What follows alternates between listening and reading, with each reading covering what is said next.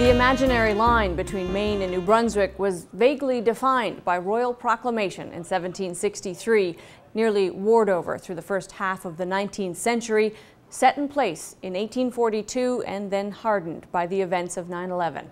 Jacques Poitras argues this artificial bifurcation helped create the conditions for a flourishing of a bicultural, bilingual community on the British side, but on the other side set the stage for Acadian assimilation into the American melting pot.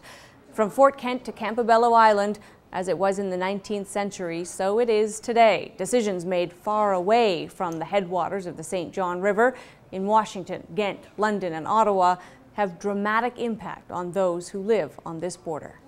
Imaginary line had been something that had occurred to me early on because it fit the theme of the book, which is that the border is a line on a map that you don't really see when you're on it, and that the people who live near it don't really consider to be a line either. And so it really is an invisible line or an imaginary line. And in the northern part of the border, it's the French language that connects people, family ties, there's trade that connects people, proximity obviously.